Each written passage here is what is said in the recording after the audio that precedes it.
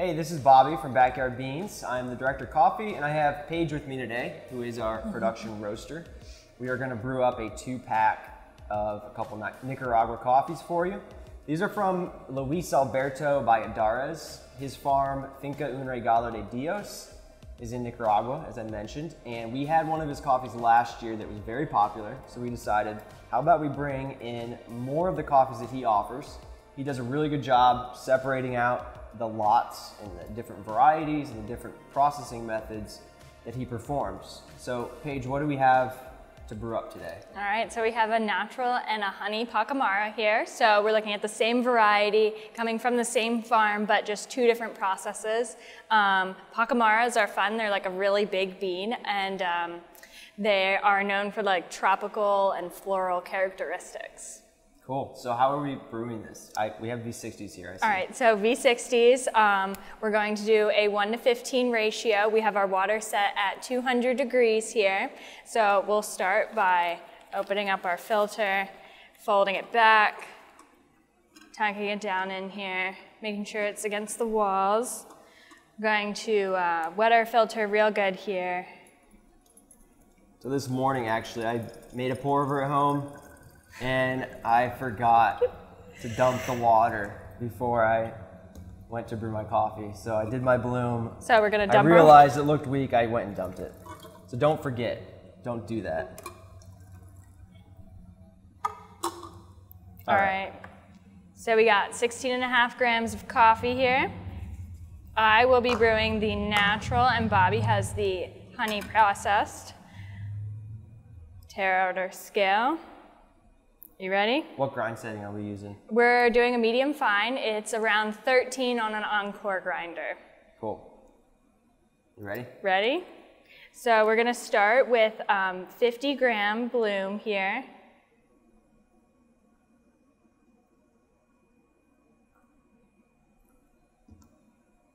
I'm gonna let that go for 20 seconds. Paige has a slower kettle than me. The Stag has a really nice flow rate. So this one I have to be a little bit more gentle with. 20 seconds here. We're gonna pour it 150 grams.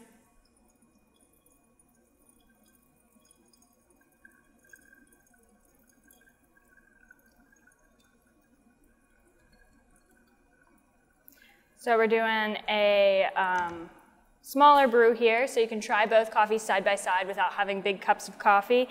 This is also like a really fast brew. So at 50 seconds here, we're gonna go up to 250. We're using a strategy where we're pouring straight down the middle and then swirling around here. Make sure you don't get any dry pockets in there. So we're going all the way up to 250.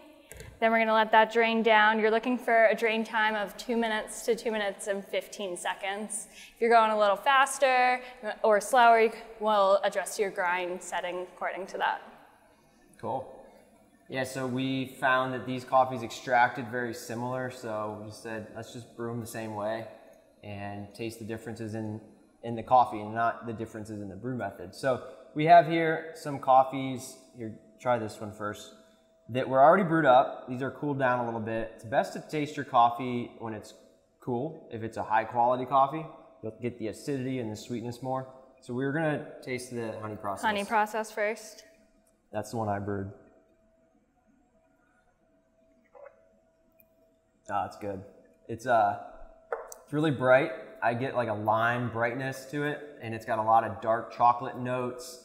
There's a good balance of like red apple sweetness, and what kind of reminds me of like honey graham crackers and nuts. So it's like classic coffee, but it has really clean sweetness, acidity, really nice.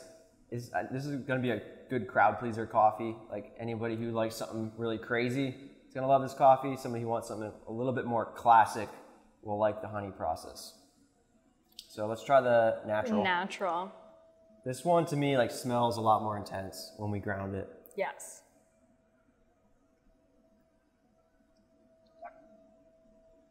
Delicious. Wow. So you're looking at notes of green grape, hibiscus, orange blossom, and some blueberry in this cup. Cool. Yeah, that coffee, the natural's a lot more like tart, fruity, tropical than the natural. And it's crazy. Like the only difference is the fermentation and the drying. The natural just dries in the cherry, whereas the honey goes through a pulping process that removes the skin, then it's laid out to dry.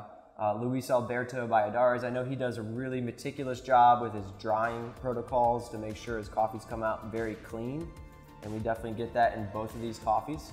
So it's no surprise that these are phenomenal. He actually won first place last year in Nicaragua's Cup of Excellence, and each year he's consistently placing.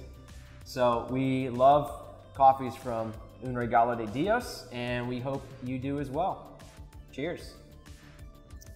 Cheers.